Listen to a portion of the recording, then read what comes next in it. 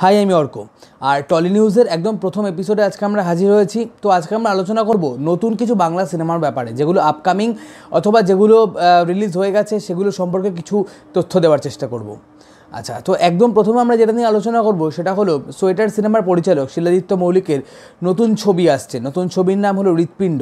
সম্প্রতি অরুণাচলে শুটিংয়ের পরের কিছু ছবি পরিচালক নিজেই প্রকাশ করেছেন তার নিজের সোশ্যাল মিডিয়া পেজে, এবং সেখান থেকেই সেই ছবি ভাইরাল হয়েছে। এবং এই ছবিতে রয়েছেন সাহেব চট্টোপাধ্যায়, অর্পিতা চ্যাটার্জির মতো আরও অনেকে রয়েছেন এই ছবিতে।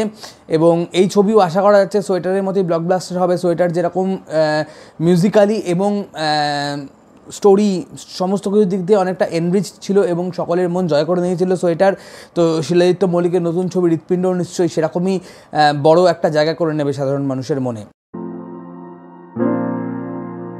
তো এবার দ্বিতীয় ব্যাপার যেটা নিয়ে আমরা আলোচনা করব সেটা হলো শিবপ্রসাদ নন্দিতার ছবি কণ্ঠ।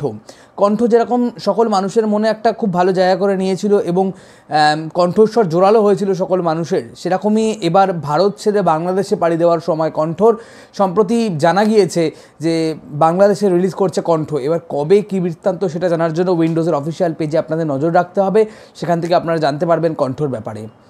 হবে গান হবে, ঢোল হবে, সুর হবে, তাল হবে, লয় হবে, লোকে শুনে বাচ্চাটা স্থির হয়ে থেমে যাবে। এবার আরও একটা নতুন খবরে চলে আসি, যেটা হলো যে পরিচালক ভিকের নতুন ছবি আসছে। নতুন ছবির নাম অবভিয়াসলি বুড়ো সাধু। বুড়ো সাধুর যে গান প্রচণ্ড ফেমাস হয়েছে এই কয়েকদিনে, নয়ন তোমারে, তিমির বিশ্বাসের যে গান চারিদিকে ভাইরাল হয়েছে বলা যেতে পারে।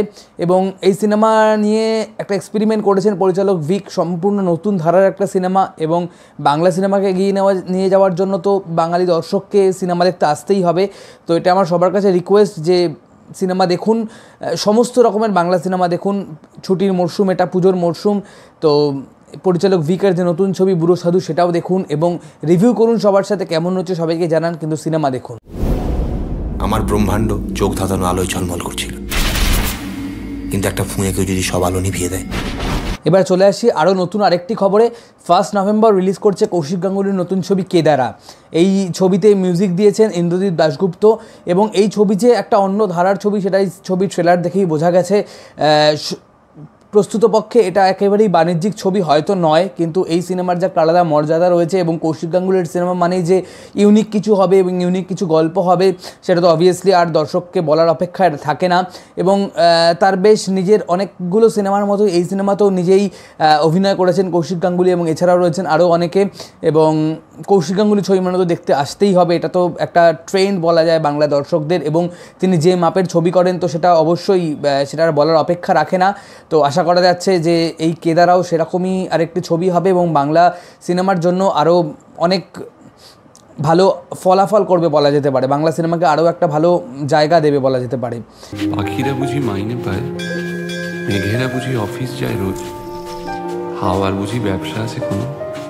22 নভেম্বর রিলিজ করছে পরিচালক অভিমন্যু মুখার্জির নতুন ছবি টেকোর। এবং এই টেকো রিলিজ করছে সুরিন্দর ফিল্মস থেকে এবং এই টেকোর ট্রেলার অলরেডি সোশ্যাল মিডিয়ায় ভাইরাল। এবং এই টেকোতে অভিনয় করেছেন ঋত্বিক চক্রবর্তী এবং ঋত্বিক চক্রবর্তীর অপোজিটে রয়েছেন শ্রাবন্তী। এবং ঋত্বিক এবং শ্রাবন্তীর কেমিস্ট্রি একটা নতুন কেমিস্ট্রি বলা যেতে পারে, সেটা কীভাবে দর্শকদের কাছে ফুটিয়ে তুলবেন পরিচালক সেটাই এখন দেখার বিষয়। এবং এই সিনেমার গল্প সম্পূর্ণ ইউনিক একটি গল্প।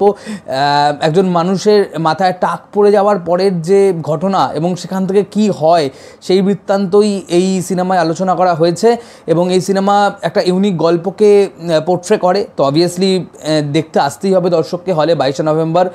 এমন মেয়ে আনবে যে শুধু আমাকে না, সেবা চুলকে ভালোবাসবে। মেয়ে আনবে লম্বা ঘাটক মশাইকে বলি মেয়ে দেখুন। থ্যাংক ইউ ভিডিওটা দেখার জন্য। আর ভালো লাগলে অবশ্যই লাইক, শেয়ার আর সাবস্ক্রাইব করো সবাই।